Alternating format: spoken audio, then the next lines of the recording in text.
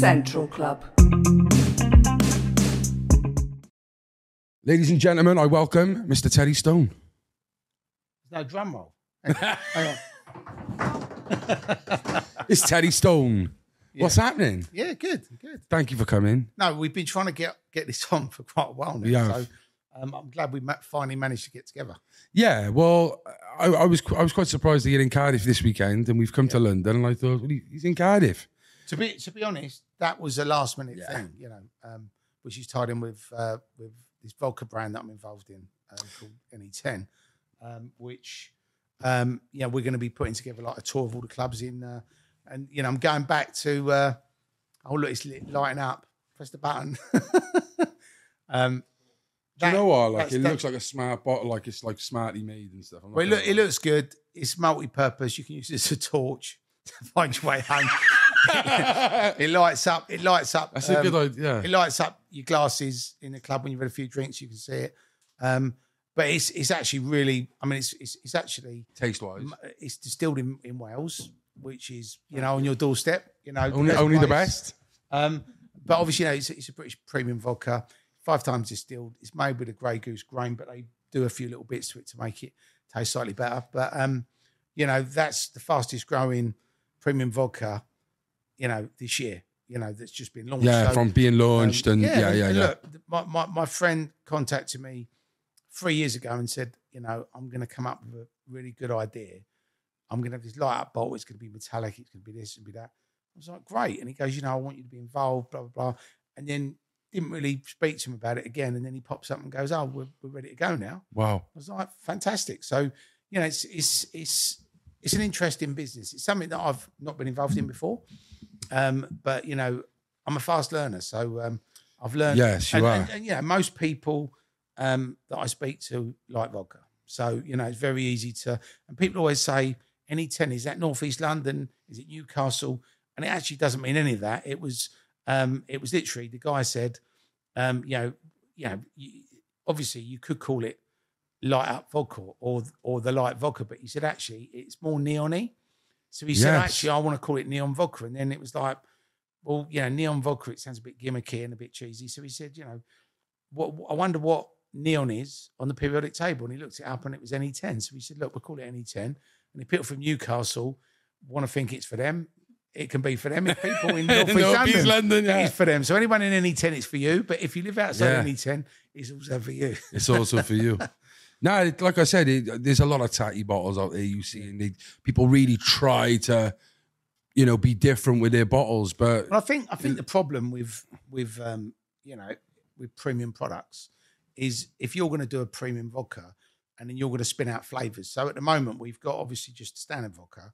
But then we've got blue raspberry, and we've also got pink apple, right? Which is mad because it's actually pink and blue, the vodka. So when you pour it out, it looks like like a slush puppy. So I'm sure people will be getting crushed ice and mixing making it up. their alcoholic slush puppies with it. But we've got a peach, which would be like in a rose gold bottle, and then we've got a black cherry coming out as well. So we've got some interesting flavors coming, and all of the flavoured vodkas that we do are 40% proof, which means they are premium flavoured vodka. A lot of people that do flavoured vodkas, they don't actually make it with 40%, which means it's cheaper, but obviously, it's not the same quality. So you just said you was a fast learner, yeah, and it seems that's where you come across as me, as someone who can just, where's the money at type of thing, what's the next graph type of thing, and that's how you've gone along. To be honest, like for me, the one thing that I learned from being brought up on a council estate with no money and working at McDonald's, that was my first job.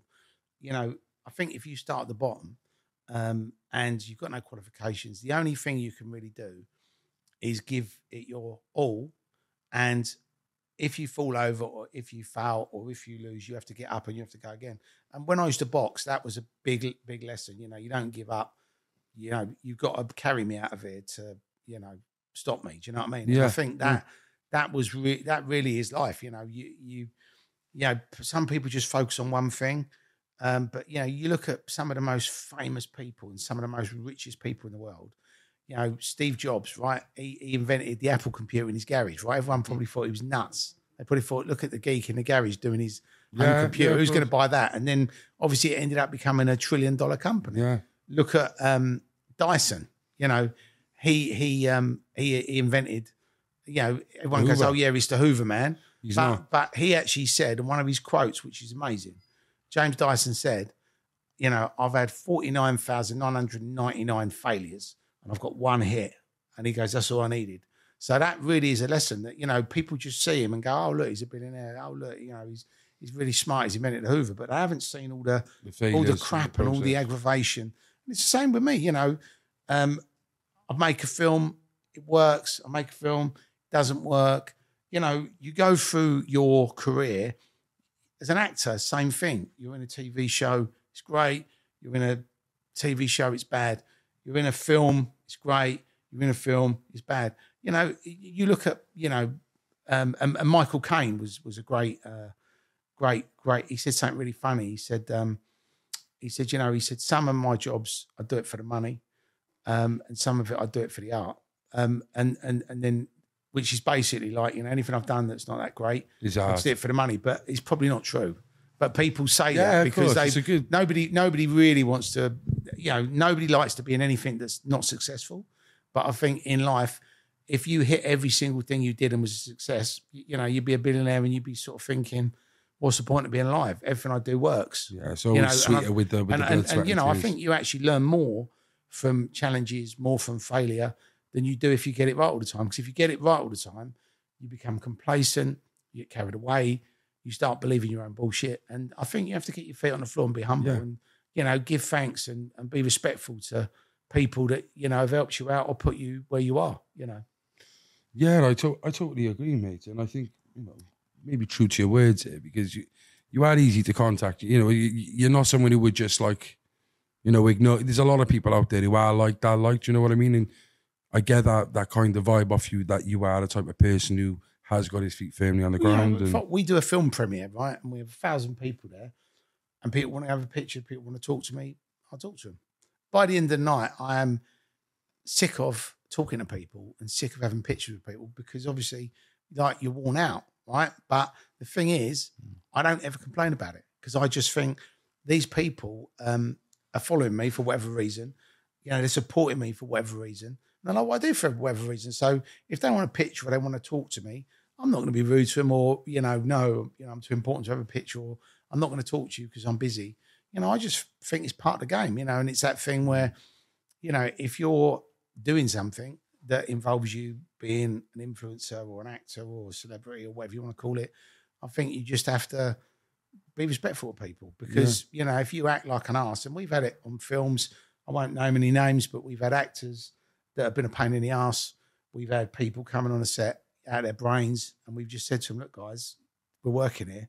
This ain't the place to do this, you know what I mean? But unfortunately, I think the problem with, you know, television and film is you do get these characters that, you know, either have a drinks problem or a drugs problem, or they have an ego problem, and, you know, they get carried away with it all, you know.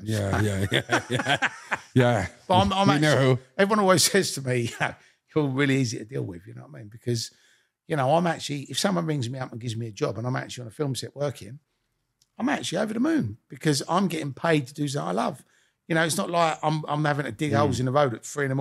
or that's what people don't understand. Sweep up rubbish, or, you know, build, you know, and I've done all these jobs, by the way. Yeah. But, you know, I remember somebody gave me a job once.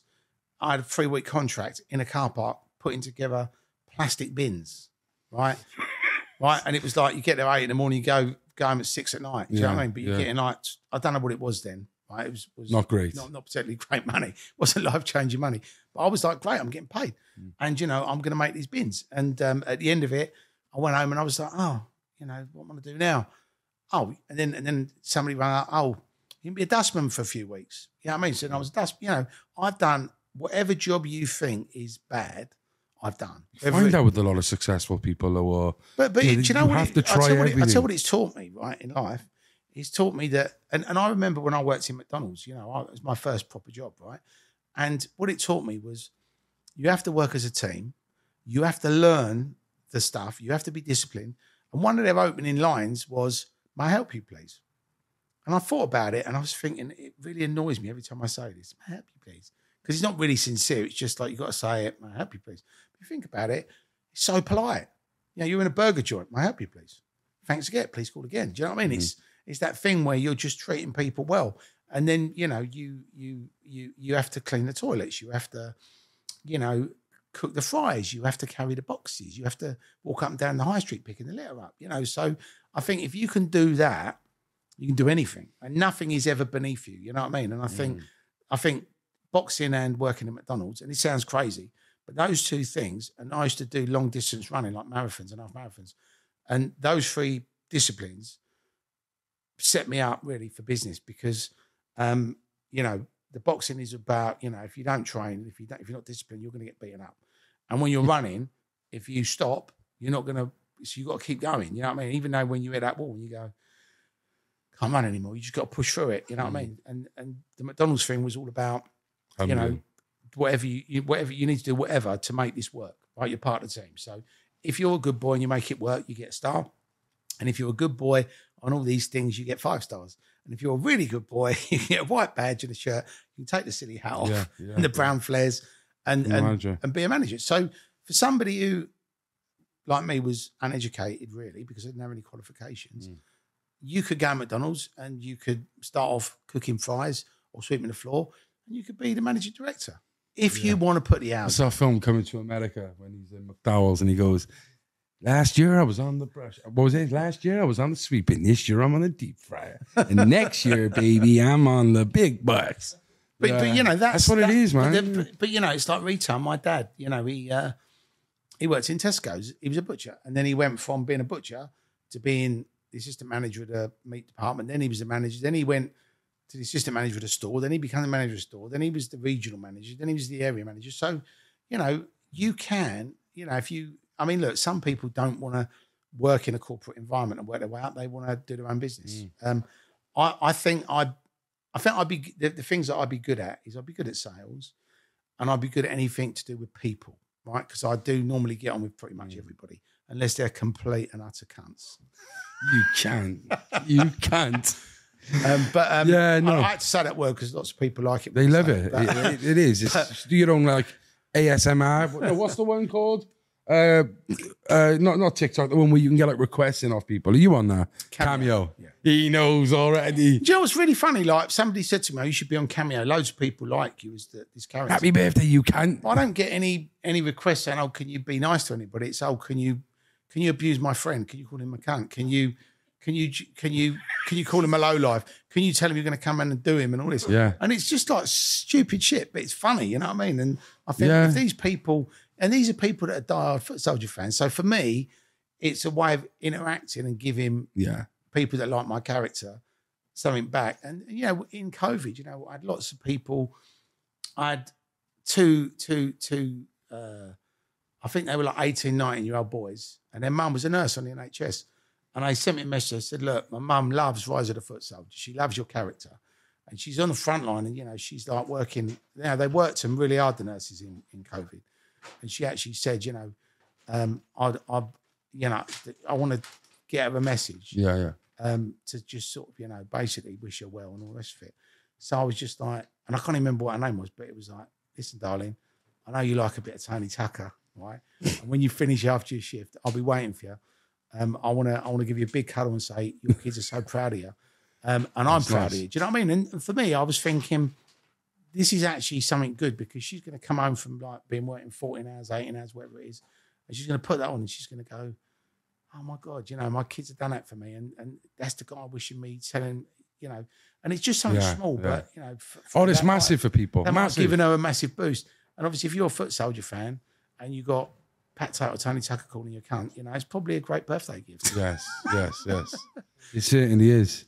There's something I want to go into. It's about your early career still. Because it's funny, you've just spoken about like, I've never had my own alcohol, never thought about it, you know, before, but you was heavily involved in the rave scene, which includes obviously a lot of alcohol, probably more water actually.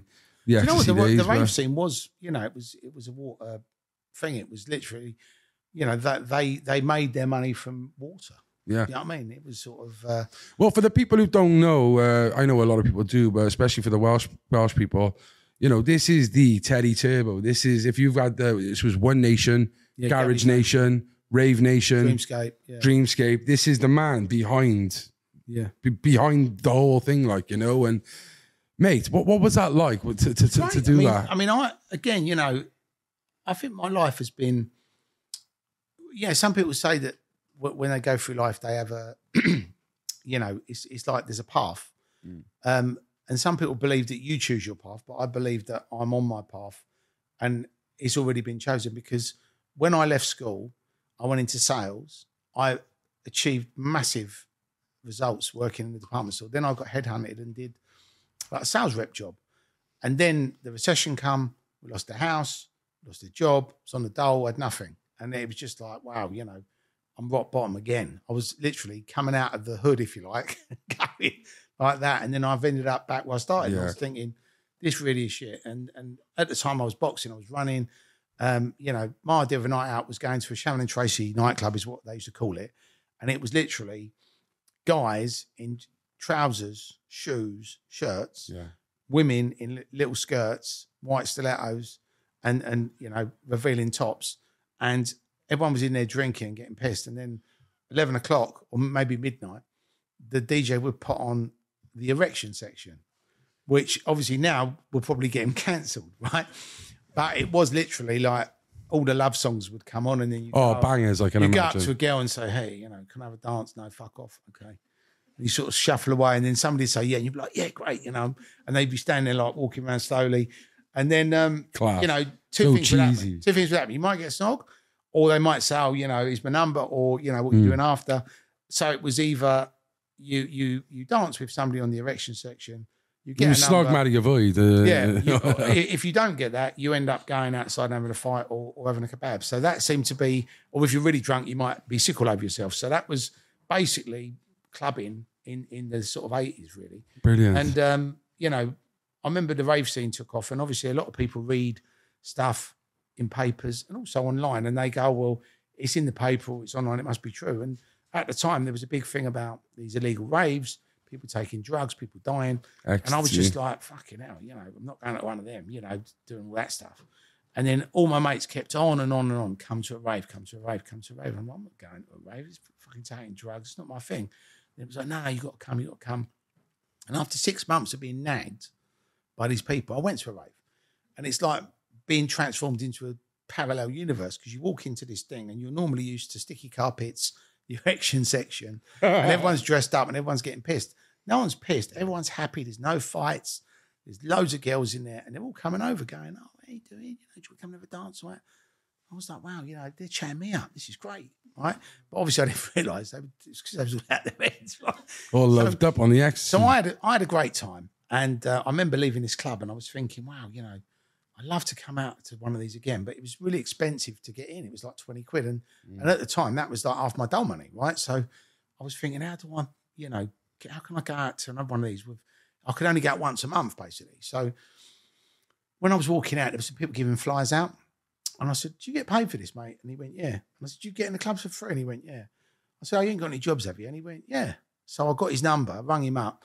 And then I had a load of mates that went raving. And I just put two and two together and went to all my mates, look, if I get you in all these clubs for free, why don't, you know, you come out at the end and give out some flyers for me? But I'm getting paid for it. But I'm getting you in for free, VIP. So they're all going, well, it saves us 20 quid, we'll do it. So straight away, I've now got, I can go out 2 or 3 nights a week for free and I'm getting paid for it. So that grew. And then when people knew, oh, if you give out the flyers for Terry, you can get it for free. And everyone's like ringing me up, going, oh, you ain't got any, you know, because everyone's thinking the same thing. We're in a recession, right? So people didn't have loads of money. So for them, if they can get in somewhere for free, they do it. So we had this weird sort of thing where it grew, and then I was earning some quite good money. And I looked at the flyers, and I was looking at the back of a flyer, and on the back, there was no one in Surrey, where I lived, that was selling tickets. And I thought, this is weird, you know. And so I started ringing up the rave promoter saying, you should have me as a tout for Surrey because you haven't got anyone selling tickets. And there was this big rave for 20,000 people. So I was doing anywhere between 100 and 500, sometimes 1,000 tickets a week. And obviously you'd be getting like 10, 15% on the ticket. So Yeah, you can make yourself another few £100 a week. So I've gone from earning, 40 quid a week on the dole to now I'm earning, 500-600 quid a week. So even if I'd have had a proper job, I would never have earned that sort of money. And enjoyed your time as well. Exactly. So I started doing that.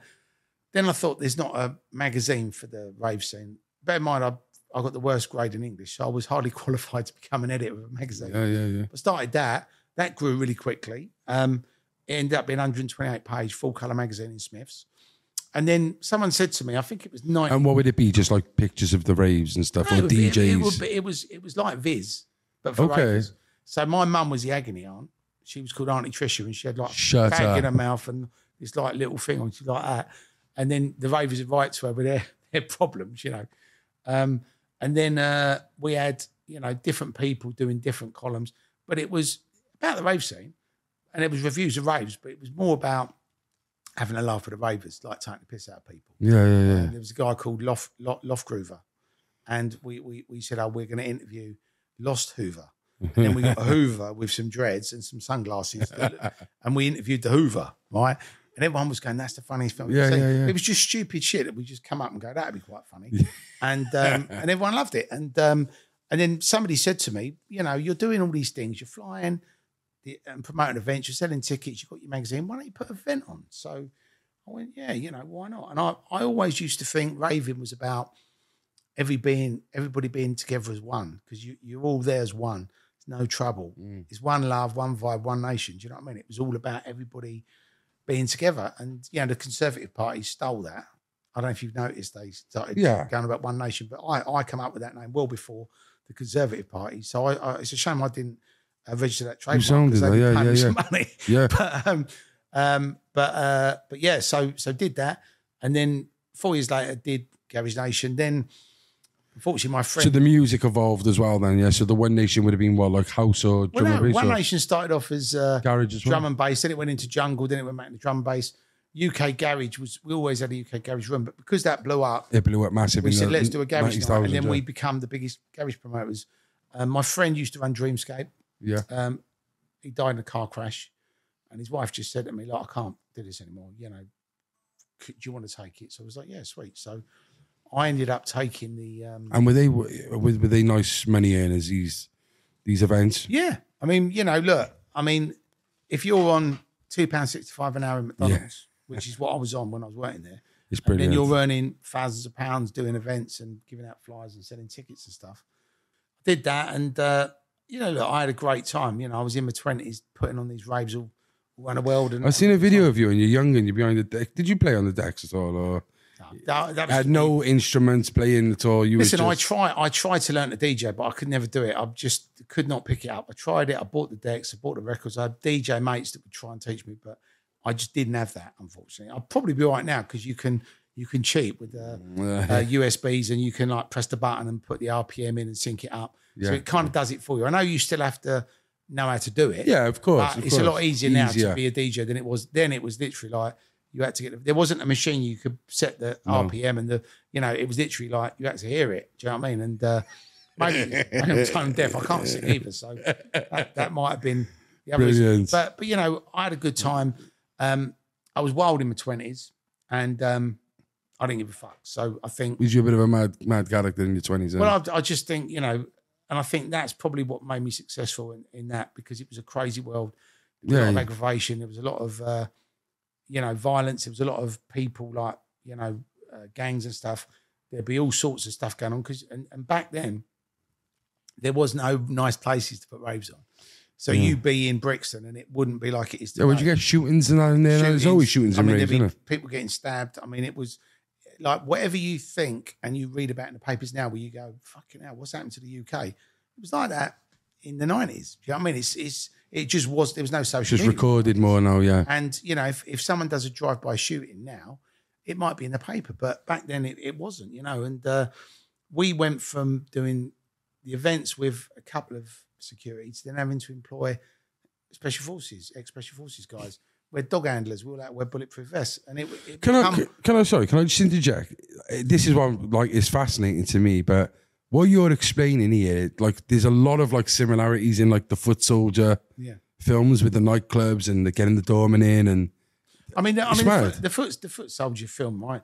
I mean, you know, the original one was based on a book, right? And there's some things in the book that were just made up, and there was things in the film that were made up. But with these things, like the stuff that I experienced firsthand, I mean, I was shocked. I even got to the point where I actually phoned up the police and said, "Look, I'm doing this event in Hackney or Stratford or Tottenham." And back then it was like if you walked around there at 9 o'clock at night, you would get turned over. It wasn't a joke, you know what I mean? So I've obviously got 3,000 people all turning up in Tottenham, and obviously you got all the local gangs, and you had to deal with all that. And I actually rang the police and said, "Look, how much is it to just pay for an armed response unit just to sit outside the front?" Yeah. Because I thought if you see that, everyone's just going to behave themselves, right? But Well, I was that's like, the we don't do that, process. sir. And I was like, well, what happens if someone pulls the gun out? Just call 999. I said, Yeah. but I might be dead by their then. response in it, they're not. And you know, I kind of got the police's perspective, because obviously, if they'd have done that for me, they'd have probably had to do it for every club. But I was all about prevention. So the reason we ended up having, you know, quite a big team of guys, dog handlers and all that, is because we had to become our own sort of police force, really. And you know, the club had their doorman and their security. You know, they did the club. They searched everybody. They made sure that there was no drugs in there. That was their problem, because it was their club. But I had my people there because I just thought, if the shit hits the fan here, these guys that are on £10-15 an hour that working for the club, they're just going to run away. They're not. Of course, they're not going to get involved. But obviously, shit holes as well. the people I employed were all either martial arts experts, special forces. They were all game. You know what I mean? So if anybody wanted to have it, they would. You know, nobody really did. We did get tested a few times, but then I think when they saw what the response was, they didn't come again. Was it a time where you was like probably in danger yourself? Like, Yeah, I mean, the reason I sold the business was because it got so bad in the late 2002s that you were getting to the point where club owners were just going, "We want to get out of this now. We don't want to do this anymore." So we're turning our big nightclubs for 3,000 people or venues. We're convert them into flats and just walk away because they didn't want the aggro. And then you got to the point where the ones that were left, you ring them up and go, "I want to book a night," and they go, "What's the music?" And you tell them it's the music. They go, "No, thanks." Yeah. Or who's playing? And you go, "Well, these are the people I want to book." No, mate.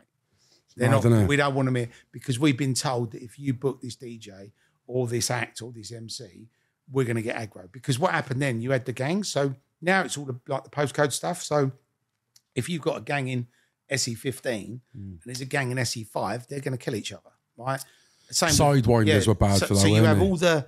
If you look at London, forget the rest of the country, but we had Birmingham, we had Manchester, we had Kent, Essex. So you had this melting pot of all these people turning up. And if someone there had a beef with them, it's going to go off. And it got to the point where I actually didn't enjoy it anymore. And I just thought, I can't promote events because I can't book who I want to book. I haven't got the venues I want to put the events on because they're all being sold or being redeveloped.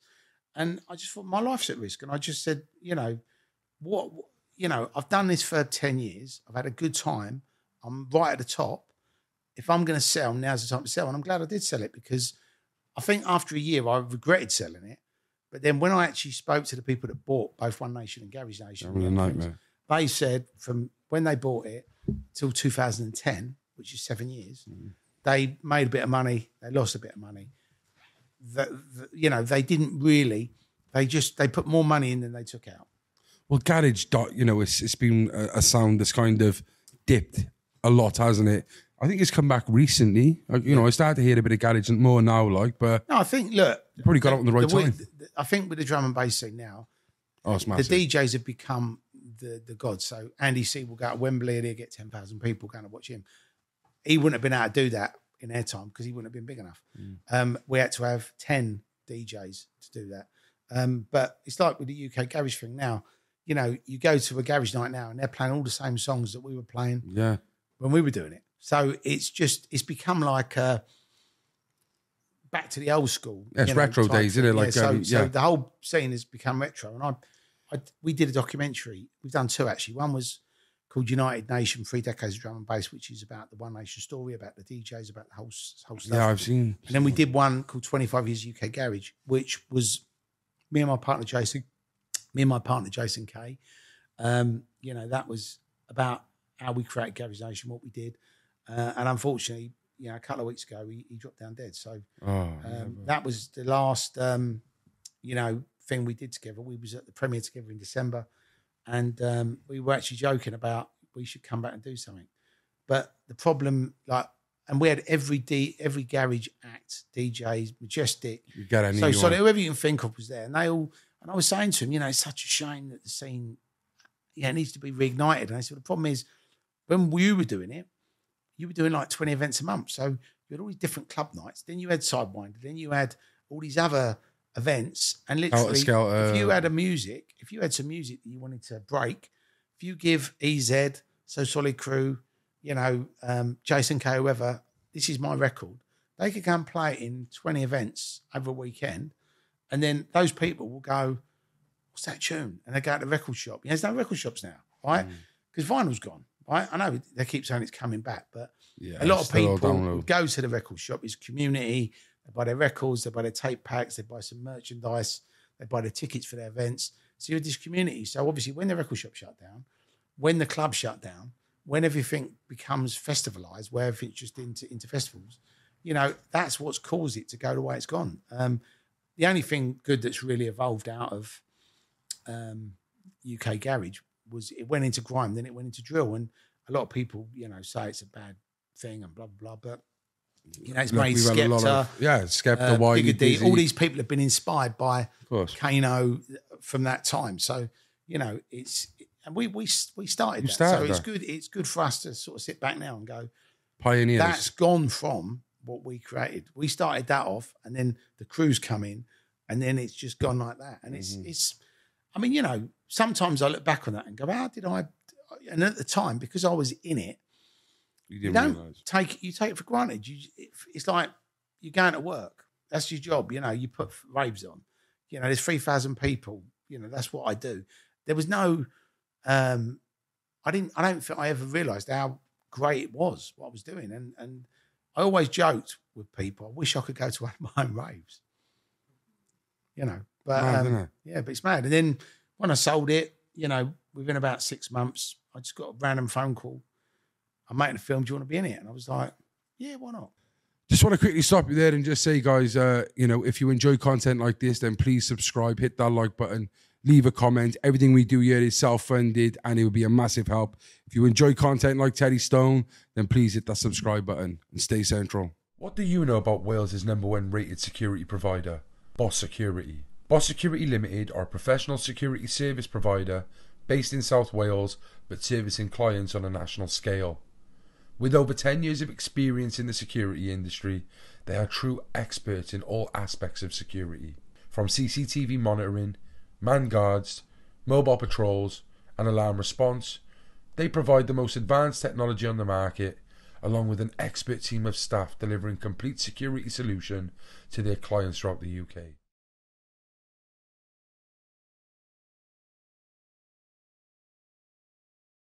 And I was a bit lost because obviously when you're running at such a, you know, the flyers, the magazine, the tickets, the events, you've got all this stuff going on, and all of a sudden it's just nothing. Right? So you wake up in the morning, the phone's not ringing, you haven't got to be anywhere, you haven't got anyone driving you mad, you haven't got to organise anything, and you sort of had 6 months of bumming around. And my girlfriend, who's now my wife, said, you know, what are you going to do? And I said, I don't know. I said, something had come up, and she said, oh, you should maybe do property, set up a business. And then because this person phoned me up and put me in this film, that got me the bug for it. And then after that, it was like, oh, well, how do I be an actor? Well, you've already done a part, get the footage, get some pictures, write to the agents. And I got an agent, and he got me a bit in EastEnders. So I'm thinking, wow, you know, I'm going to Hollywood, right? And then there's a book called The Luck Factor, right? The what? The Luck Factor, which everyone should read. And it says, when you try and do something you've never done before, you normally get a little bit of luck. And that getting that EastEnders thing was a bit of luck, right? But then after that bit of luck, it's like, oh, I don't actually know what I'm doing. I actually do need to learn this. So then you had to do the drama training, and then you start, going for auditions. You don't get your auditions, and you think, fucking hell, this is really. Yeah. And the problem is, and I didn't know this at the time, but 95% of all actors are unemployed. So if I'd have known that, I'd have probably not done it. I'd have said, fuck this, it's stupid. Risky. Right? But I went into it because I wanted to do it. I wanted to prove them wrong. I thought, I'm going to be in that top 5%.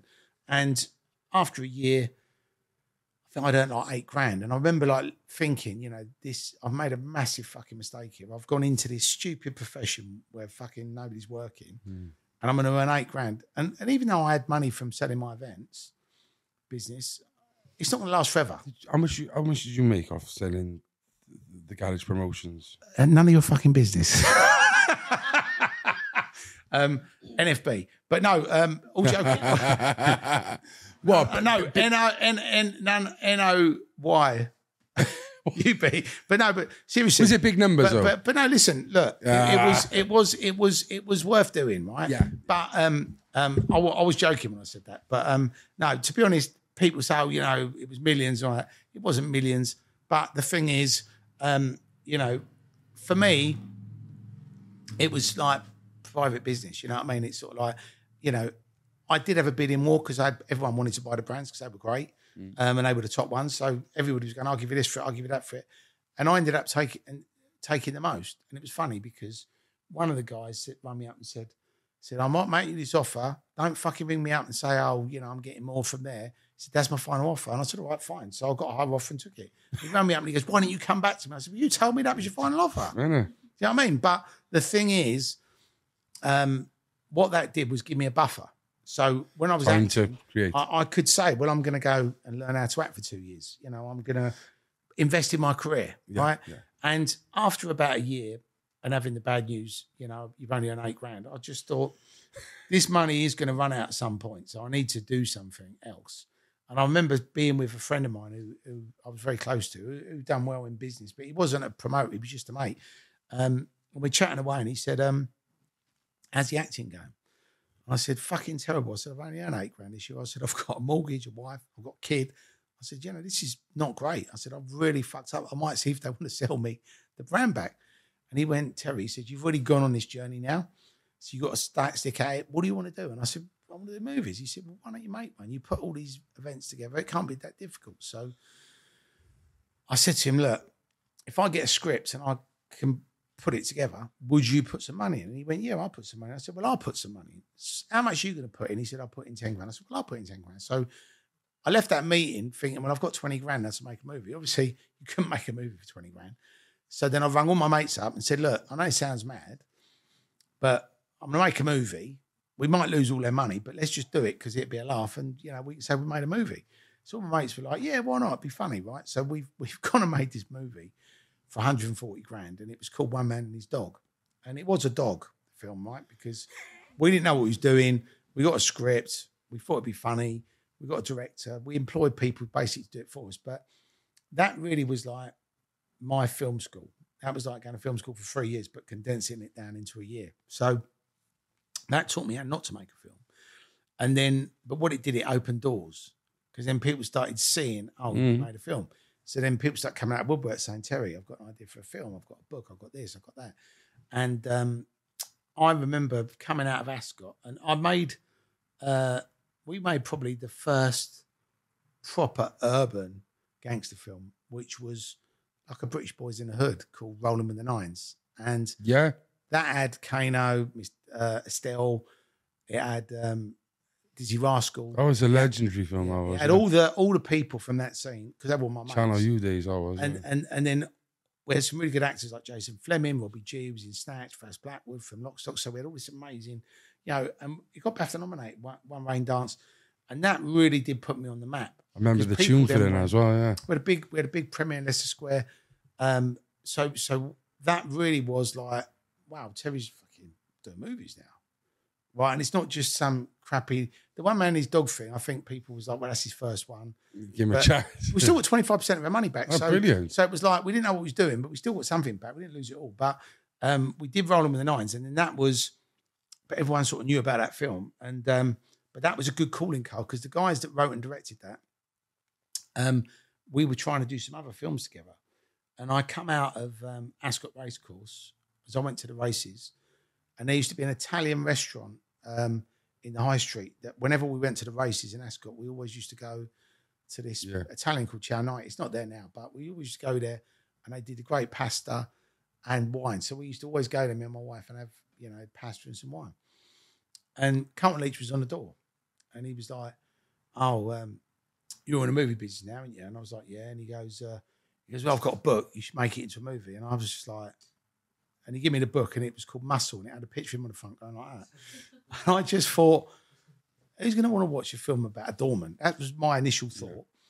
And then I sort of went home and read the book. And in the book, right, obviously it was saying that he was the main guy from the ICF, and he knew the Essex boys, and he bodyguarded Nigel Benn and all this stuff. So I was just thinking, something in this book, obviously they say don't judge a book by its cover, right? So I thought, this could be interesting, right? Because you've got the sort of football stuff and then you've got the gangster stuff. So my initial pitch, if you said to me, what's that book?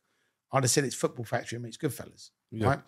So I remember ringing up Julian and William Gilby, who I was working with, who did Rolling with the Nines. I said, I've read this really good book. Football Factory's been a big success.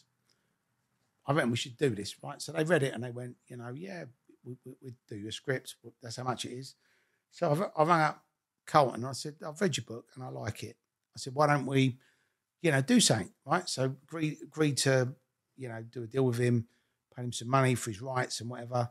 And then I paid the guys to write the script. I then went around for 2 years trying to get that film off, which was Rise of the Foot Soldier, right? So I was knocking on all the doors, trying to get investors, trying to get finance. And then I stumbled upon some guys who were like West Ham fans who had a film production company. And they said, we will put up the money for this film. And, but we want the rights. And I was just like, I just want to make the fucking film. Do you know what I mean? Because I've gone from making these tiny films for 140 grand, 200 grand to this. This looked like another step in 1.3 million pound film. And that was, how Rise of the Foot Soldier got made. And now the rest is history. Now it's a franchise. There's been 6 of them. And it's crazy, really. How, like I knew the film, when we was making the film, it had something special. It had a special feel to it. And when I watched the film, it did send shivers up my spine. I just thought, because the problem when you make a film is, and it doesn't matter if you're spending 300 million or 1 million or 100 grand on a film, right? Look at the Blair Witch Project, right? Yeah. That was made for 30 grand. It made 150 million, right? So sometimes you get that little bit of magic, and I don't know how you get it or why you get it, but it's like the film gods smile at you, give you the fairy dust, right? And that just happens to be was just that film which we didn't know. I mean, it didn't do any business at the cinema, but obviously massive business on DVD. It went out in America, it went out in Australia, New Zealand, and it went out in Germany, and it was, and the funny thing is when we recently released a Rise of the Foot Soldier computer game. Yeah. And what's funny is we was looking to tack it on the back of Rise of the Foot Soldier Origins, but we couldn't get the game ready in time. So what happened was the distributor come out and said, look, this is like a cult film. You've done an extended version. Why don't you remaster it and do all the sound and all the music and bring it up to date? So it's still the same film, but it's just basically remixed, remastered, 20 minutes longer. So we said, actually, why don't we do that? So we did a premiere to celebrate 16-year anniversary of the first film. But when you say 20 minutes longer, the bits so there was scenes that weren't in the original. Yes, okay. So we basically re-edited the original and put these in. Brilliant. But then obviously you grade it so it looks a bit more modern and, it's remastered. So obviously back then, I don't know what it was, but obviously the Dolby and the surround sound and stuff now is better than it was in 2007. I think that gritty look though is what makes it still looks the same, but it's just slightly like if you're a geek, right? You would know, right? But if you're not a geek, you go it's the same film, but it's a bit longer. Yeah. But then it's spotting what's been put in. And I haven't seen that film for probably 10 years. And I've literally sat in Leicester Square watching that film. And obviously we was like, this is the first film. We're celebrating this, and the game's out. You can play Tony Tucker or Pat Tate or Craig Rolfe in it. And it was like amazing, really. And I watched the film, and I remember walking out thinking, I don't remember it being that good. But the thing is, it is obviously, and it's very difficult if you've been involved in creating a film or producing a film or starring in a film. If you were sitting there going, this is so amazing, people just think, do you know what I mean? It's just like, you know, you just fucking, the ego's taken over. But Yeah, I actually watched it again. I always thought it was a good film, but I didn't, that made me think, actually, this is one of the best films, if not the best film I've been involved in. You know, so I was very happy. It was only that, so it's only recently that you thought that then? Well, no, I've always thought it was good. But the thing is, I've done so many films, and they're all so different. You know, and obviously The Rise of the Footsoldier Origins, where I played my first lead role with Vinnie Jones, that's probably my favourite film. Because I enjoyed it. Because that was literally going back to explain everything. So when you watch the first one, it all makes sense. Right? Yeah. So you've kind of, it's all in the wrong order. Do you know what I mean? But that film, I'd say, there's probably, you know, out of the 31 films I've made, there's probably 10, which I would say are outstanding, in my opinion. Right? Well, I was just saying then about, before we got on air, about, because you've done 2 Essex Boys, you've done 2 films that are based on you've done 5 Footsoldier, with 2 different franchises, you could say, with the Bonded by Blood, and it's fascinating because you play the same character but totally different imagery. Like, you know, what was the thought process in that? No, so what happened, right, is because I don't know why the Essex Boys are so popular, like the Krays, right? You know, if you actually said to anybody in this country, who are the most famous criminals in this country, you'd say the Krays and the Essex Boys, right? But they probably weren't the worst, right? And they probably weren't the most powerful, but they were the most famous. And in 2009, there was a company called Revolver Entertainment, which is an award-winning distribution company, and they were getting into production. And they went, look, we really want to do an Essex Boys film. You play Tony Tucker, you develop the Rise of the Foot. Why don't we do it together? And I was like, okay, what will you put in? And they said, well, we'll put this much money in. Okay. So Bernard O'Mahony had written a book called Bonded by Blood. And I thought, we actually want something that we can base this upon. And at the time, look, Bernard O'Mahony, I've met him probably 4 times in my life. He's always been all right with me. People say he's a grass and he's this and he's that. I don't know, right? All I know is he was the kind of Essex Boys, the voice of authority on that. Obviously, he's done loads of documentaries, loads of books, and he was on the door with them. So, you know, he probably knows as much. He's obviously got insight. He knows as much as Carlton or anyone else. You know what I mean?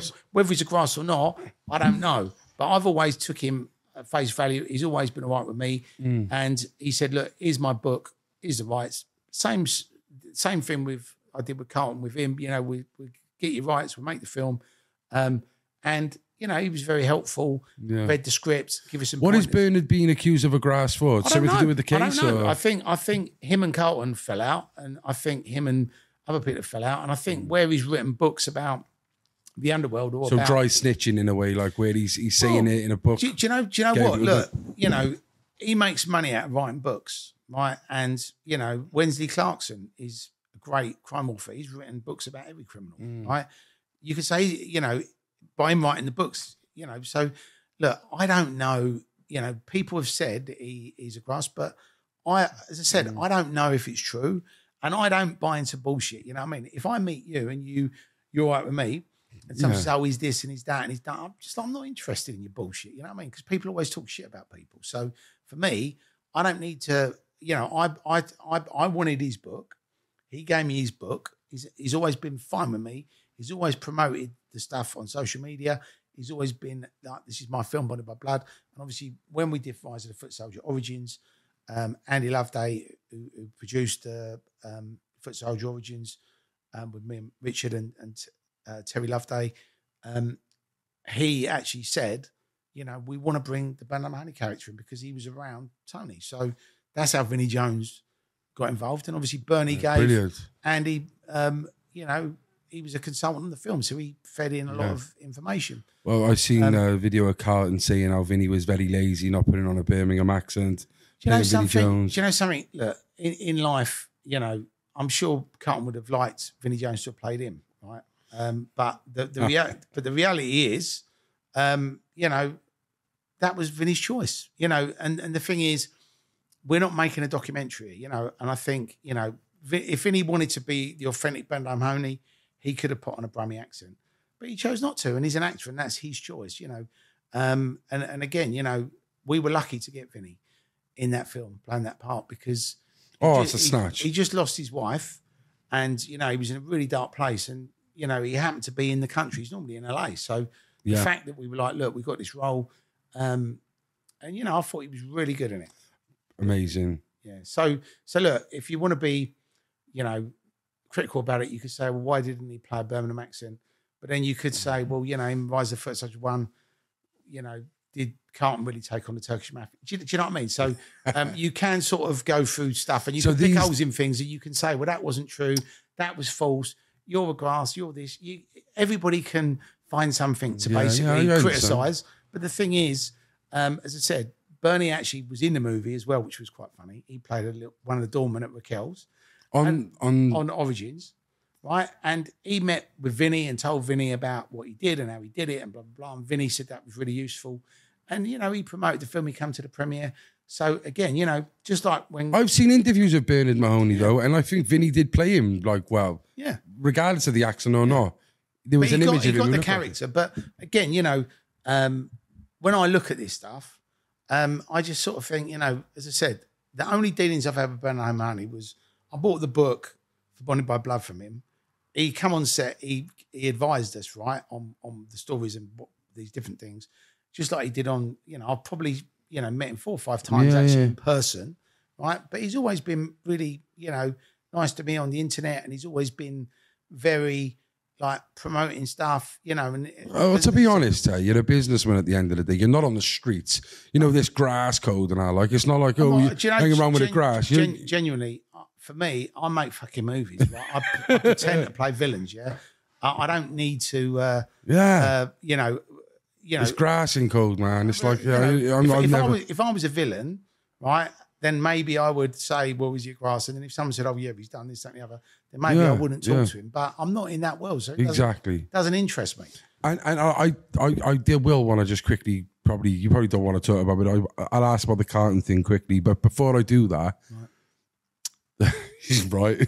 The Bonded by Blood character and the Rise of the Footsoldier character. Right, okay, I'll tell you what happened, right? So we sort of went off on a tangent, right? So but basically, when we spoke to Revolver, they was like, you know, we don't want Tony Tucker to wear a silly wig, right? I was like, okay. But that was what his hair was like. No, we want to do a different character. I said, okay, why don't you get Jeff Bell to play Tony Tucker? I won't even be in it. I'll just produce it. Jeff Bell. Right? And so Jeff Bell was going to be Tony Tucker. Obviously, Craig Fairbrass wouldn't play Pat Tate because he's already played Pat Tate.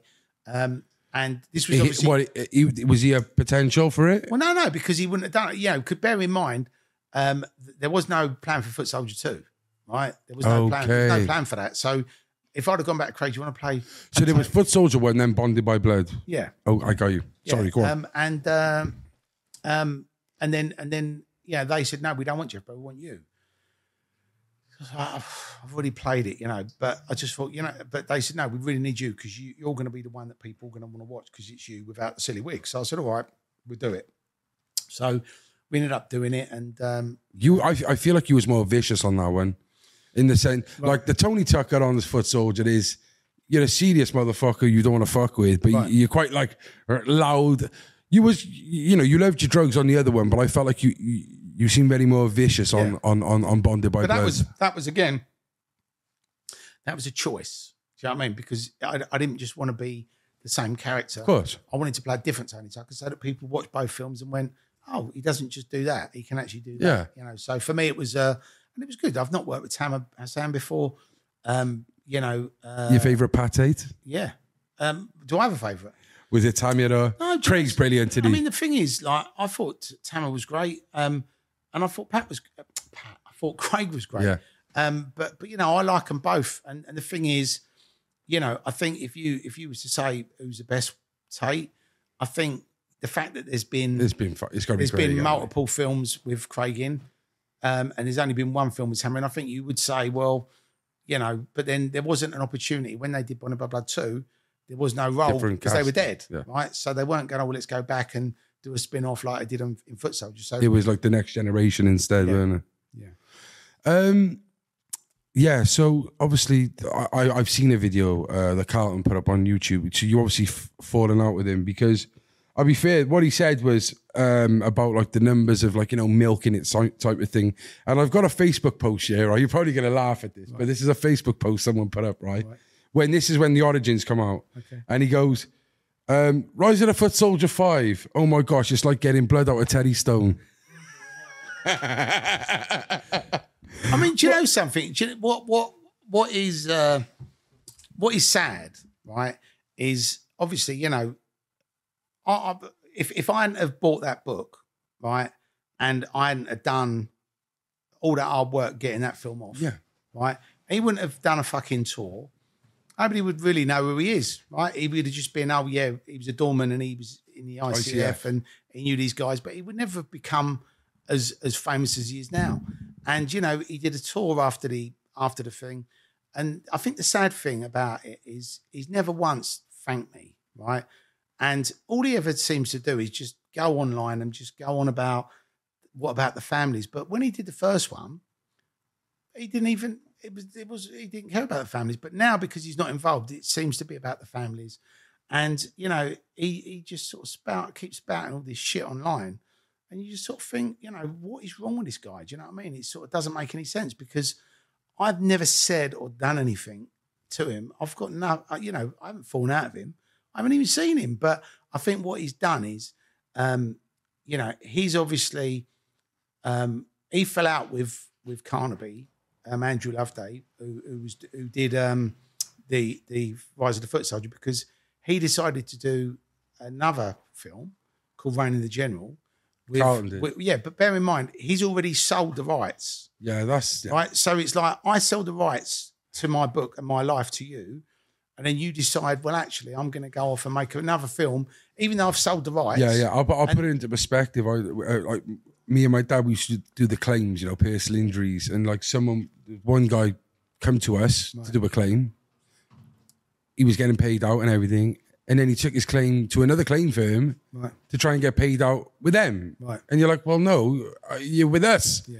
And he was like, it's like, it don't make fucking sense. You can't do that, can you? Well, what he did was he went off and made this film and ended up having all the same actors playing all the same roles that were in the first one. So not only did he not have the rights to do that, but and obviously, you know, this is nothing to do with me, right?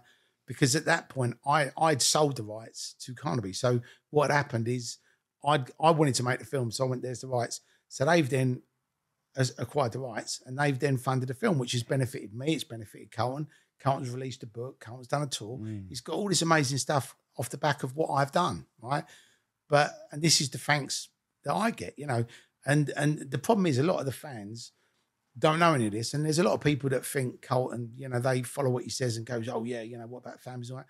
But as I said, there was no mention of the families in the first one, and if there had been, if he'd have said, oh, you know, look, you know, we're doing this, we should do something for the families, then we would have done something for the families. But that was never a conversation, and it's kind of like you agree to do a deal with somebody, you sign up to doing a deal with somebody, and then 3 or 4 years later you go, yeah, we've done that deal, I don't actually like that deal now, can we actually just do this other deal because this actually suits me better?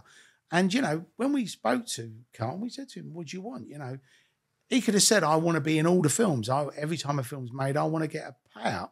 But he didn't, right? So you can't agree to deal with somebody and then later on decide, oh, actually, I shouldn't have signed that deal. Maybe I should sign, actually, can we just reach it? So you can't rewrite history, right?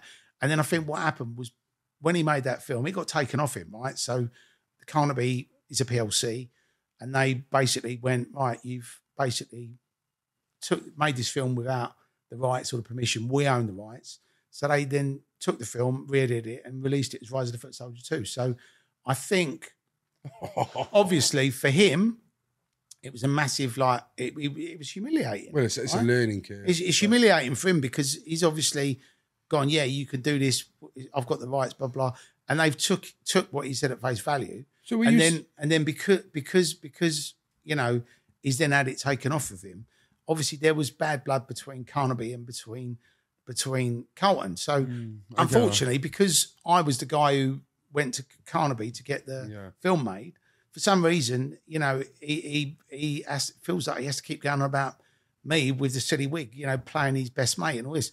But the thing is, you know, I've honestly, like, every time I see it, you know, I don't look at any of this stuff anymore, because I just look at it and I just think, what is wrong with you, mate? Do you know what I mean? It's sort of like, you know, it's all uncalled for, right? And, you know, if I've got something to say to somebody, I will say it to their face. I wouldn't start posting silly videos up on social media and carry on every time a film comes out. Oh, it's another load of bollocks. It's this, it's that. You know, if I was him, I would have actually supported it, because I'd be thinking, actually, every time they make one of these films, it means that they're going to watch Rise of the Foot. So people discover Rise of the Foot, the new Rise of the Foot Soldier, people that haven't seen any of them, and they go, oh, there's 4 or 5 of these.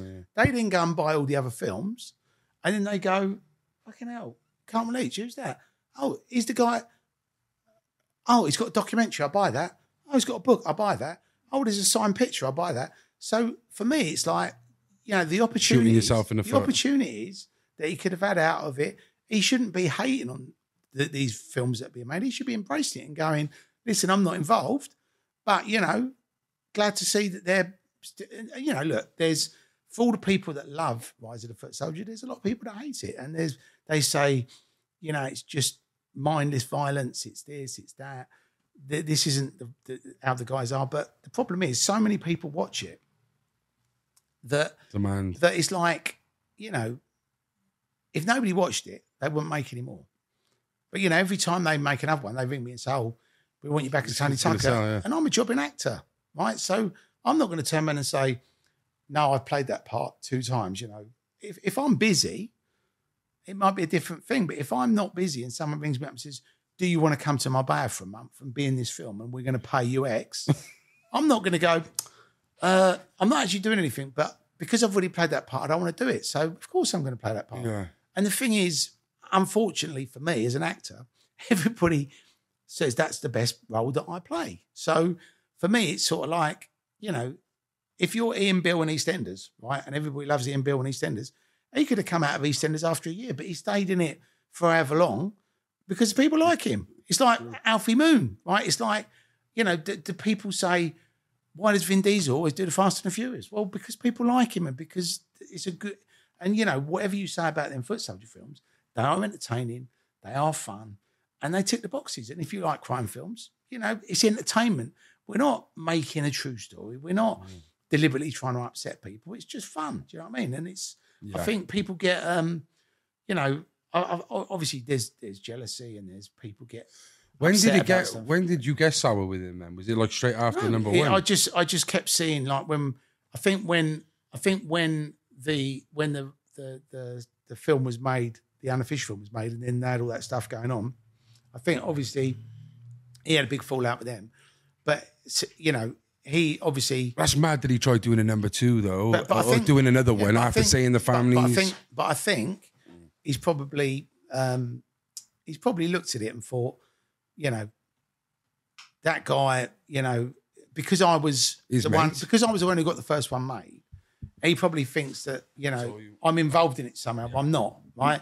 But you know, and look, you know, if he, I kind of understand why he'd be upset, because if everywhere you go, people go, oh, why aren't you in the new Foot Soldier film? Or, oh, there was somebody that goes, hello, was that you? So I can imagine that it annoys him, right, that he's not involved in it anymore. But the thing is, if he could have been, and you know, it's sort of like, you know, if you go and upsetting people and saying stuff, and you know, people aren't gonna. I mean, I think they did ring him up and say on that Origins, oh, we're doing this film. Why don't you actually play yourself and, you know, come in and go Carlton, you know what I mean? Because it's for the fans and they'll all enjoy it. I'm not doing it. I refuse to do it. And it's like, okay. But the door was open. But I wouldn't have done that. But they actually did it. They said, actually, let's offer Carlton an olive branch because we don't want him to keep slating the franchise. Let's, you know, give him some, you know, and nobody can understand why he doesn't embrace it, because if he embraces it, he can make money out of it. I mean, I don't get it personally, but you know, it doesn't affect my life whatsoever. So I don't really, you know. Obviously, it is a film, like you said. You know, the 3, 4, and 5 maybe, you know, they're not based on true stories, but like, as for the them Essex boys, who do you think those killers are? Do you think it's the ones they've? I know there's been another documentary to, you know, unveil the truth on Sky, and I watched it because I thought, you know, maybe there's some new information, but you know, in the original, it was the people that were in jail, it was the police, or it was a firm they'd upset. Yeah. So I don't think the police did it. I think that was just a conspiracy theory, and we put it in the film because you know, it was that thing that nobody knows what happens, but these are the 3 things that everyone seems to be saying. But I think from watching that documentary that's just come out, and all the research we've done, all the conversations we've had, I genuinely think Mickey Steele was obviously known for flying planes into Essex and dropping drugs off in fields, right? Yeah. And they obviously went to a field, right? So even if he didn't do it, he might have said, "I'll meet me wherever," knowing that somebody could have put him up to it. It could have just been a coincidence. I mean, when you look, it could be a fit up for him. Yeah. When you look at the evidence, when they did the mobile phone stuff and all the rest of it, you know, he was where he said he was, but they couldn't pinpoint him to the location. And obviously, he didn't have any. There was no DNA. There was no gunpowder on him. You know, when they got him. So, you know, look, who knows? Yeah. Right. Yeah, somebody has definitely done it, but nobody knows. The people who know are dead. And you know, people can say, "Oh yeah, my dad did it." That one guy who says his dad done anything. So I don't know his name. Nipper. Yeah, but he's written a book called The Last Man Standing. So he obviously, wants to get his book turned into a film. So I don't know if he made it up or whether his dad did say that to him on his deathbed. But would you take that into consideration as the Footsoldier franchise and bring that in? I don't know if you saw have you seen the documentary? Not the recent one you're talking about. No, so my dad just said that. It's on Netflix, is it? No, it's on Sky. Oh, but when you watch it, they actually sit down and they say, "Oh, did you, you know, the detectives that were either involved in the murder or the detectives that were trying to see if there's any new evidence."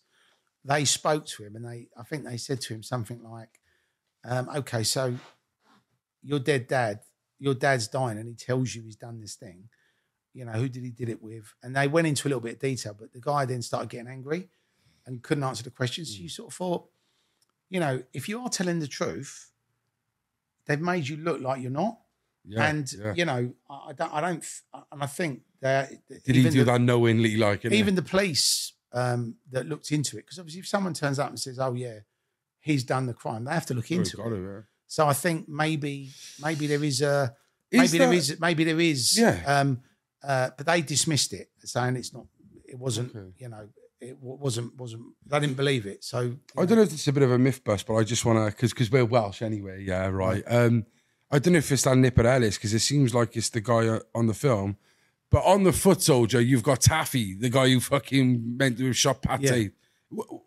Is that a real person based on it, or is that Nipper Ellis? Or, do you know what I think? I don't know where the Taffy come from. Like, I think that might be Nipper Ellis. I think it might. Do you know what? I can't remember, but I know that they made the guy Welsh because they wanted to have that Welsh, all the Welsh jokes. You know, yeah, you Welsh cunt and all that. Well, I was going to say, I remember. So there was a lot of stuff in there, and it was all done tongue in cheek. Yeah, and it's actually quite funny because when I'm in Wales, I do get put up going, "You fucking Welsh bastard," and all that. You know, "You fucking cockney," and all that. And it's just a bit of fun. Do you know what I mean? Of course. It wasn't like an anti-Welsh thing. It was just a bit of a laugh. I don't know. It looked a bit serious. Pardon? It did look a bit serious. Oh, right. He was acting, of course. But look, there's a new Footsoldier film coming out. Is it? Yeah, called Take 2 Days of Blood. The title may change, and that's he's savage, isn't he? And that's really a Tate's story. So it's another spin-off with Tate, and that comes out in October. But you'll be in it again because you was No, in. no, I'm not in it. No, At no. all? No, so me and Roland aren't in this one. But they brought other actors in. So there's Jeff Bell's in this one. And I think the reason why they've done this Tommy Hatcher. is Shout out to Jeff Bell. but I think the reason they've done it is because they want to do this Footsoldier Ibiza, which is going to be like Footsoldier Marbella, where it's me and Roland and obviously Craig and everybody else. And I think they just decided that, let's get everyone excited about it. And they want to do a reboot. They want to do Footsoldier Millennium, which is the guys are dead. This is the new guys. They want to do, potentially Footsoldier in space. They want to do Footsoldier Undead, where we're all zombies, right? but genuinely, look, the amount of, I mean, we're laughing about it, but genuinely, these things are in demand. have been talked Well, about. I did see you were fucking the Star Wars crew the other day, so that's where the idea come probably, was it? No, to be honest, I think, Footsoldier to school years when they're at school, taking people to dinner money. I mean, there's a lot of, ideas that sound silly, right? But, it could be getting made. So, we're laughing about it now, but, you don't know what's going to come on the corner. Time, you could be watching Footsoldier Undead. Happy days. What, the relationship with you and, I think I keep forgetting his name, Craig on the film, Craig Roffey plays. What's his real name? Sorry. Roland Manukian. Yeah. Is your relationship like that out of work? Yeah, as well? I mean, the thing is, with Craig Febras and with Roland, we're all just like lads, you know what I mean? So we all have a laugh. So I've seen the video. Jeez, I can't. Is it? And it's that thing where we're all mates, and if you can, and that's the other thing which people don't know. It's like we're all mates. We can work in a film and earn money together and go to Marbella, or we can go to Essex. I mean, that Footsoldier Origin was shot in COVID, right? So everybody's banged up in their houses. They can't go out. It's a fucking miserable time, right? We go on a film set for 4 weeks making a movie. Where do I sign? Do you know what I mean? It wasn't, I didn't even have to think about it. It was like, absolutely. I was hanging out with my mates, making a movie. The film's obviously gone out, I had the biggest cinema release out of all of them. Amazon released it, and Hulu in America's released it. So that's never happened, So I enjoyed that. Very happy about that. It's good for my career as an actor as well. Yeah, well, because that was like was that probably one of the first ever films you've done where it was a real main focal point? Did yourself like as being the main character? I mean, I've played obviously lead roles before, and I've played sort of second leads or whatever, but that was the first film that it was just me, as the main character, which was great. Mm-hmm. Yeah. I think it'd be funny with the one with Tate though, because even on those ones you are kind of in them, somewhere in the films, like, so I'd be interested. What would be your dream role would you like to go back into EastEnders, or was you killed off in EastEnders? I don't know. No, I wasn't killed off. I mean, to be honest, I think as an actor, I think all you want to do is work on good stuff, whether it's TV, whether it's film. I'm very busy at the moment with developing stuff and putting films together. So we've got loads of stuff that we're working on, that we're getting, that we get TV shows, films. And with all these things, nobody sees the amount of time that goes behind the scenes. And so we're always spinning multiple plates and waiting, obviously, for things to go into production, get funding. But in the meantime, I've obviously got involved in the vodka brand. I've got involved in another company called Dark Horse Films, which is a digital film studio, which is going to make digital content and then monetize digital assets from the films. How would your crypto go? With the crypto, again, we launched that in April. Crypto, isn't it? Literally, we come up with the idea. So the idea was we have a digital film studio. We do NFTs, we do the crypto, but obviously we launched it in April, and that was when the war started, and everybody literally ran for the hills. Obviously, the whole market crashed, so it was probably the worst time. But the thing is, again, those failures, and yeah. But the thing is, like, the company Dark Horse, which we set up, had been acquired by a Canadian company, and we're now traded on the Canadian Stock Exchange. So that is going to be interesting, because obviously when we start, we've already signed a deal with crypto.com. Yeah. And we've got 3 collections that we're going to be doing with digitalizing assets. And obviously we're going to be announcing this in due course, but there's a lot of things that are going to be happening on that front. And again, it's a new thing that I've never done. And we've also been approached by several companies who are actually building things in the metaverse where they want to basically incorporate films. Or Rise of the Footsoldier metaverse. No, but they want to incorporate. They want to incorporate films in the metaverse where you can watch them and then you can actually go into them and you can interact with the characters. I mean, the conversations I've been having the last 3 months are mind blowing, and I'm sitting here thinking, and again, it's out of what I do, you get all these opportunities. Yeah, so you don't know which one is going to be a success, which one's going to be but you have to have a go at all of these things and see where you end up.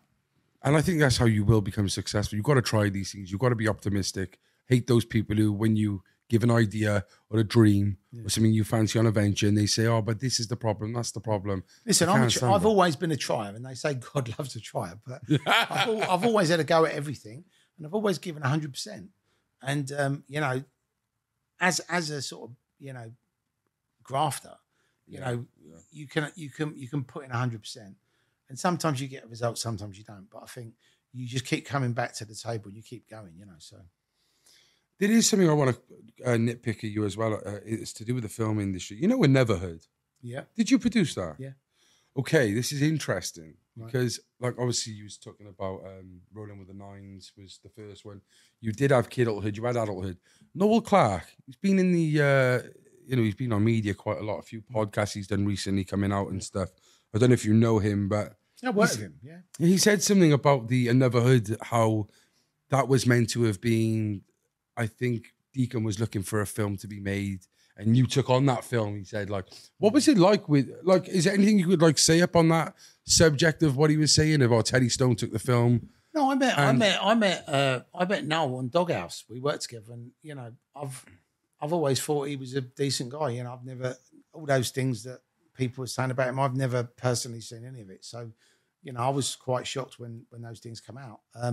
But we worked on Doghouse together, and my daughter was a big fan of Noel Clarke. So I said, "Oh, why don't you come on the set and meet him?" She made a fuss of her, and she was going, "Oh, Dad, my 16th birthday's coming up.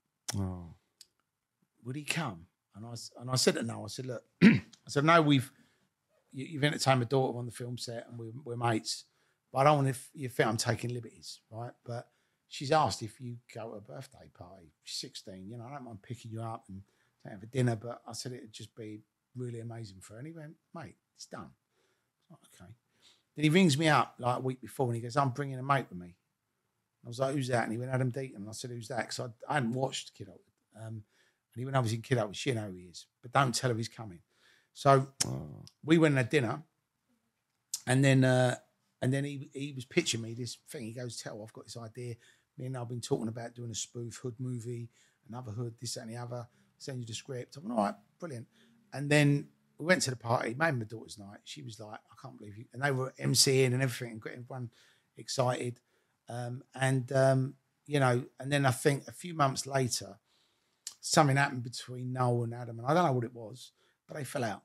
And by that time, we'd already got the script going and all the rest of it. And Noel was like, "Look, I don't want to, me and you are mates, but I don't like him, right? What he's done's fucking out of order." And he didn't really go into what it was, but he said, "I'm not dealing with him." And I was like, "Okay." So we went off and made the film. Obviously, it was a big success. I think it took 2 million at the box office. Adam Deacon won a BAFTA off of that film, right? So it's annoying that I didn't as a producer, but we give him all the tools. We had a guy who sort of sat with him and helped him direct the film, and Revolver, who was the distributor, they put in money, and then we raised some money for it. You had a cameo appearance in that as well, didn't you? Yeah. The chef. No, I was the debt collector. Oh, debt collector, sorry, yeah. And it was good fun, but again, that was a film that, Revolver, who was the distribution company, and the production company Yeah. that we was working with, Of Ross, yeah. they had massive problems. I think probably a year after that, and they went out of business, which was really bad. And that's why there hasn't been another Hood 2. Yeah.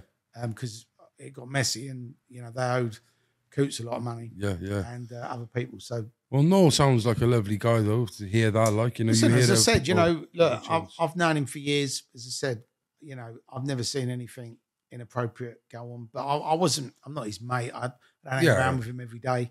But when all that stuff came out, I was shocked. Yeah. I was shocked by it. What's the film industry now like? Obviously, we've got Netflix, we've got all these streaming sites. Is it getting harder to make? I think it is. I think it's a lot harder to I think especially in the current climate, I think lots of people people want to be in and out stuff. So I think if you talk to anybody about investing now, people want to know how long it's going to be.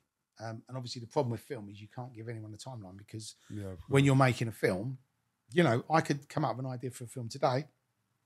It could be a year or 2 years before it gets made. And then obviously in a year, 2 years, there could be something in the film that offends people. There could be an actor in it that's misbehaved and has been cancelled. So now people don't want to Stunt doubles. So there's so many, it's like literally a minefield. And also with the diversity thing, when you're making something, you're thinking, well, I know what the diversity is now, but in a year's time, is it going to go the other way? Is it going to get worse? What's going to happen? So you have to kind of, I think if you had a crystal ball, you know what to do. But that's the excitement about making films, because you come up with an idea, and obviously you believe in the idea, and then you execute the idea, but you don't actually know. Right? When we made Rise of the Footsoldier Origins, all the cinemas were shut. We didn't know. Is it going to come out? Is it going to be on Netflix? Is it going to be a digital play? There was no shops open. There was no cinemas open. So we made that film without knowing how it's going to come out. But that's what I'm saying. Sometimes you have to throw the dice and take the risk, and sometimes it pays off, sometimes it doesn't. But that's the excitement, I think, about. And I think a lot of people invest in films because they want to support the arts, because they like the films. They want to be on the film set. Sometimes people want to be an exec producer, so they invest because they want to have their name up in lights, or they want to be in the film doing a cameo, or they want their daughter or their son in it, or their wife in it. So I think people have different reasons for doing it. Give me a shout then for a cameo. Yeah, if the next Taffy, if you need a Taffy, you've got a great voice. I mean, I actually thought you was Welsh when I walked in. Right, you've actually been putting that on, haven't you? Oh no, Terry, it's been lovely talking to you. What have you got planned in the near future? Well, as I said, we're busy with the Dark Horse stuff and digitalising his assets, and we've got a few film projects that we're putting together now. And with me, I never announce anything until it's actually happening, because if I say, "Oh yeah, I'm doing a film about this, I'm doing a film about that," people will go, "Oh, great," and then it's like, "When's it coming?" And it's like, "Oh well, we're waiting on this, we're waiting on that." But we have got some amazing content.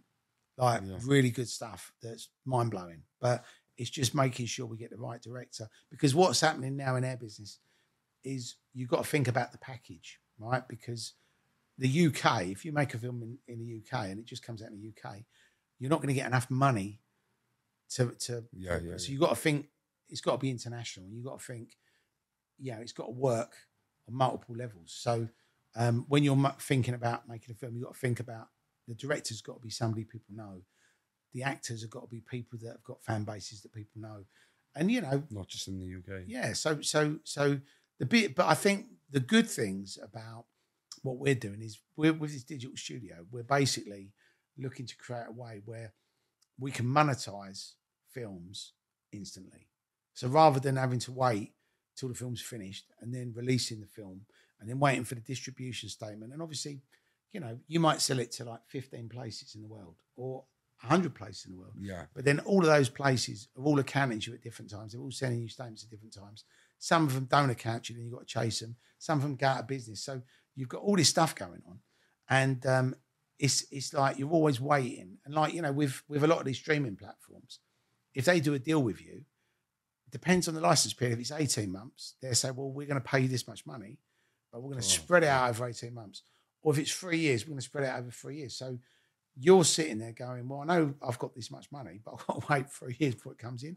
And if you're obviously an investor, you got to wait as well, right? So It's all a you know, waiting game, isn't it? so the reason we come up with the Dark Horse Digital Studio was because we said if we can monetize it as we're making it, and then when it's finished, we can actually say to people, you can actually buy it from us directly.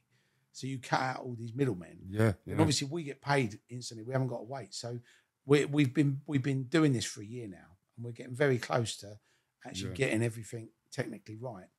And when we have got that technically right, then we're going to do a film and put it through the model To test it, demonstrate it works. Yeah. And then once we've got it, and we can say, well, that's what it cost. That's what we got back. That's You the take time over scale. the game with that. Then everybody around the world can go, well, I'll carry on doing what I do. Or, But I might put and something also, through I Dark Horse. think, you know, a lot of these streaming platforms now are actually funding content. So they're actually saying we'll fund the whole thing.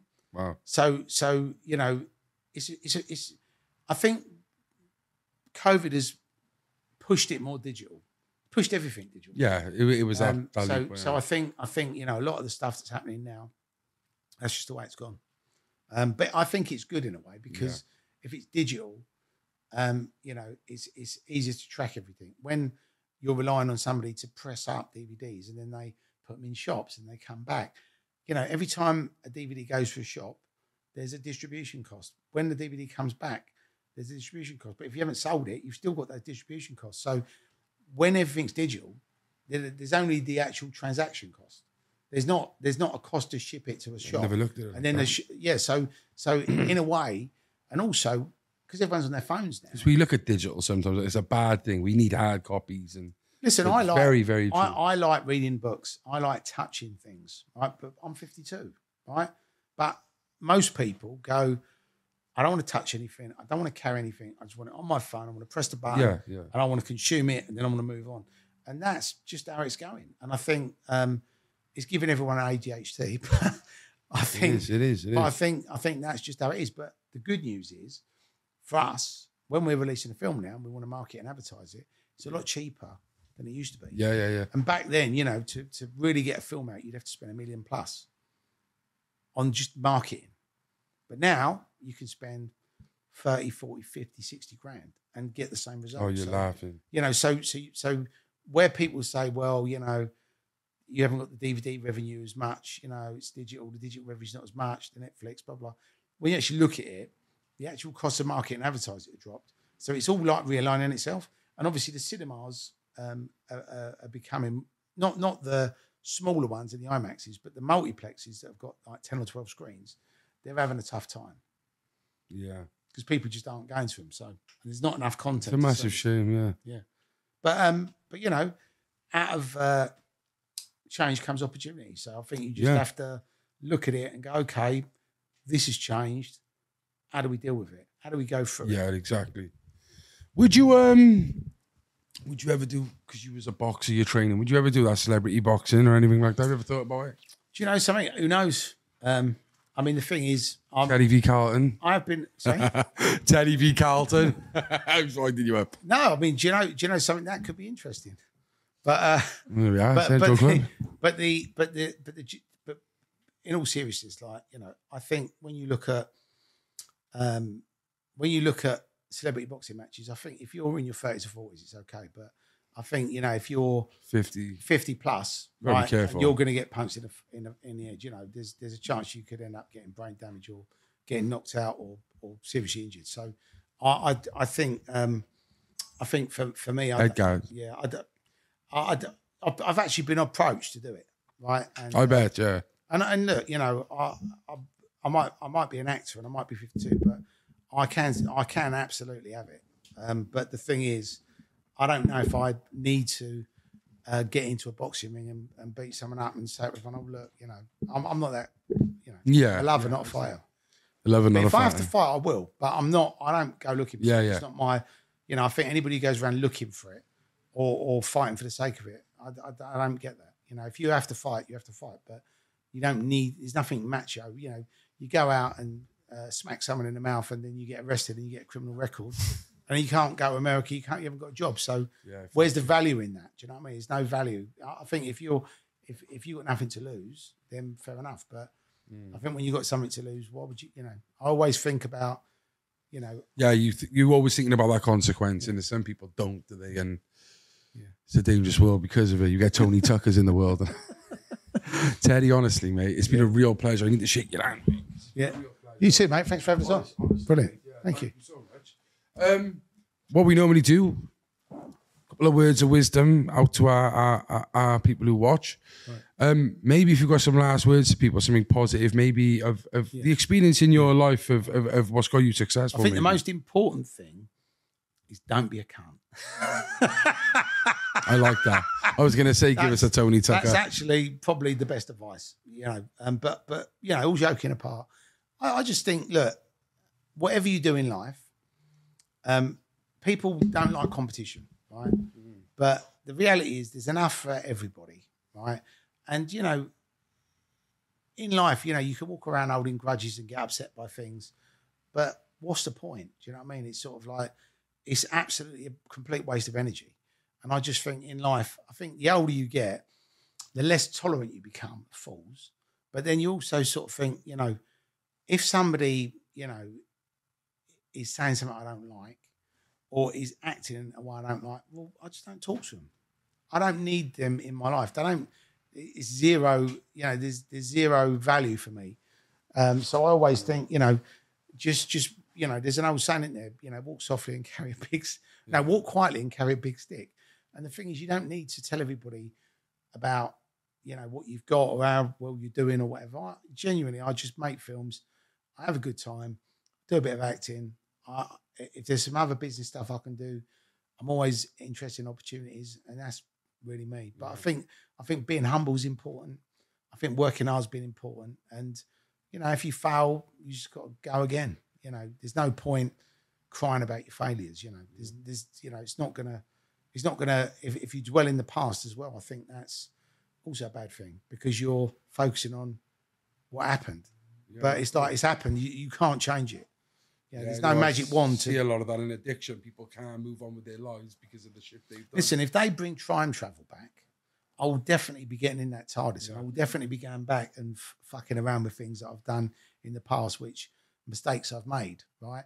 But I also think that when you make a mistake, when you do someone a favour and they don't repay it, or when you know, anybody treats you badly, I think you do actually sort of think, okay, well, you know, that's made me, you know, I'd rather people show their true colours than think they're actual friends or think that they're people that are going to be of value to me. Do you know what I mean? I think as a friend and as a business partner or colleague, I add value. Do you know what I mean? But I expect the people I'm working with to be the same. Do you know what I mean? So I'm not asking them to do any more or any less than what I'm doing. But I think if you do work with like-minded people, you can achieve anything you want.